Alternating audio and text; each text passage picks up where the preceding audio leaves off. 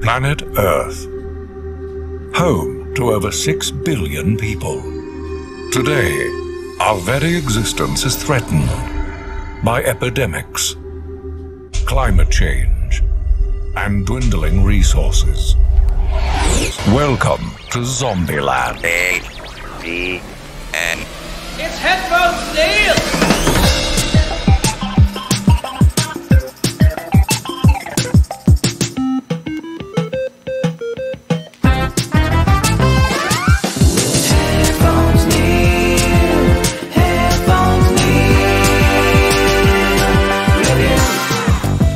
What's up, guys? Headphones Neil here, back with another quick film review, and in this case is going to be the two-film, I guess duology, I'm not quite sure what to call it, of Zombieland and Zombieland Double Tap. So Double Tap was on sale on Prime Day, so I figured I would give it a buy, especially since I liked the first Zombieland.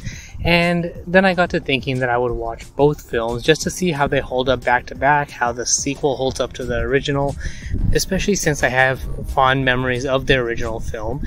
So in watching the first film, overall I still enjoy it. I like the rules with Jesse Eisenberg, I like Woody Harrelson's character, I like the meetup with Emma Stone and the sister lady that played her sister in the movie and all of that. I like basically just all the character interactions and the interactions with the zombies that they had. So there's very little that I disliked about it, and the one piece that I totally forgot about was that Bill Murray was in the film. So I saw his name show up on the credits. I'm like, wait, he's in the movie? And then when they get to the part at the mansion and he comes out pretending to be a zombie, and all of that was really good. So I generally liked Bill Murray's cameo in the film, so there's that. And then apparently there's a end credit scene with Bill Murray and Woody Harrelson about the gopher scene from Caddyshack. So all in all, a very good film, and it still holds up. So going into Zombieland Double Tap, I found that the film actually did not suffer from the sequel issues that most films have, that they don't really hold up to the original, they don't really capture the spark of the original or anything like that. So for me, Double Tap actually was about as good of a film as the original. So it does rely heavily on having seen the first film. So if you do watch Double Tap, a lot of stuff isn't going to really make sense unless you watch the first film first. So putting that aside, Double Tap builds upon the original in one key way, in that zombies have evolved to the point where rather than just the shambling zombies and mildly running zombies that we saw in the first film, there's now various classes. So think along the lines, but not quite as far gone as the zombies that we see in Army of the Dead.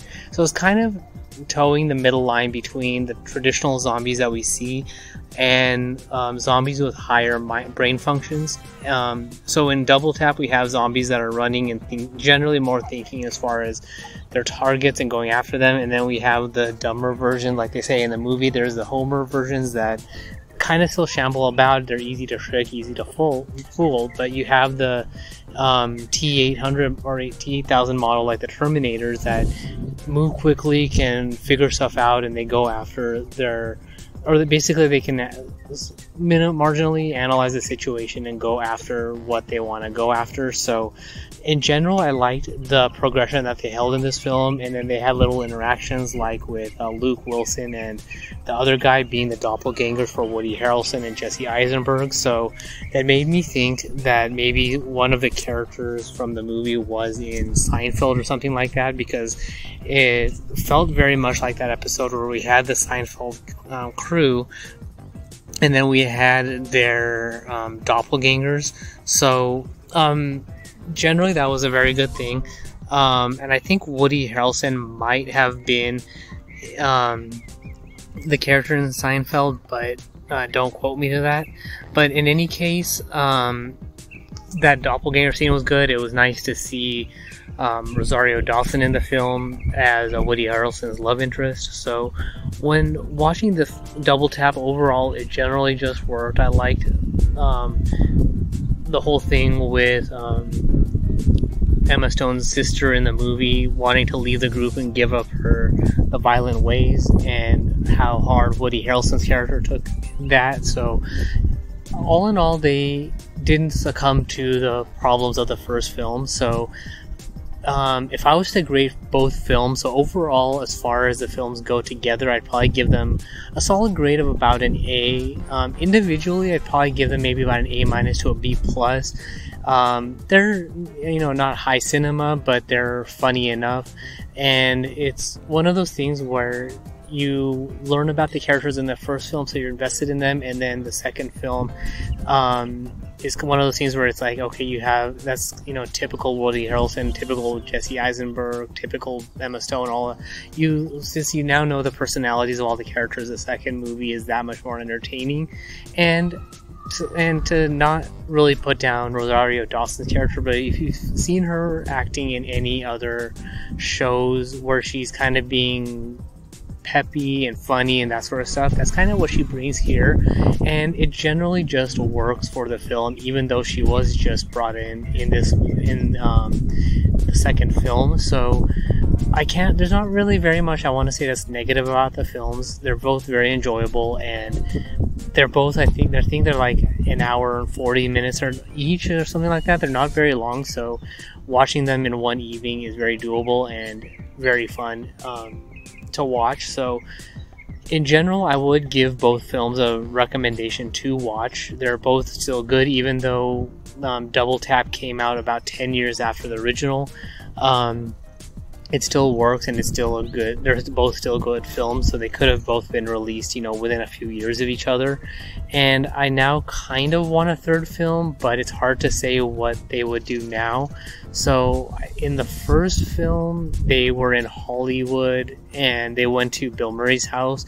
The second film, they were at the White House in Graceland, so all over the place. So I'm not sure what they would do for the third film. So the default answer, or off the top of my head, my answer would be that they go to New York and they spend time in Wall Street, I guess. So I'm not sure what they would do there or how that would all pan out. But the other option, of course, would be, or the other default answer would be to go to Vegas and have a film there. But since we just did Army of the Dead, if they release a movie in a year, that wouldn't be something that would feel original. But if they wait another few years and they release